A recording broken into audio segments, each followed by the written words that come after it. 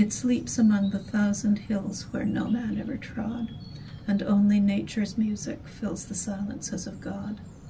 Great mountains tower above its shore, green rushes fringe its brim, and o'er its breast forevermore the wanton breezes skim.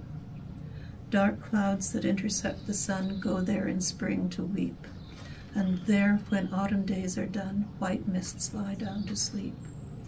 Sunrise and sunset crown with gold the peaks of ageless stone, where winds have thundered from of old and storms have set their throne. No echoes of the world afar disturb it night or day. The sun and shadow, moon and star, pass and repass for aye. 'Twas in the grey of early dawn when first the lake we spied, and fragments of a cloud were drawn half down the mountainside. Along the shore a heron flew, and from a speck on high that hovered in the deepening blue we heard the fish-hawk's cry. Among the cloud-capped solitudes no sound the silence broke, save when in whispers down the woods the guardian mountain spoke.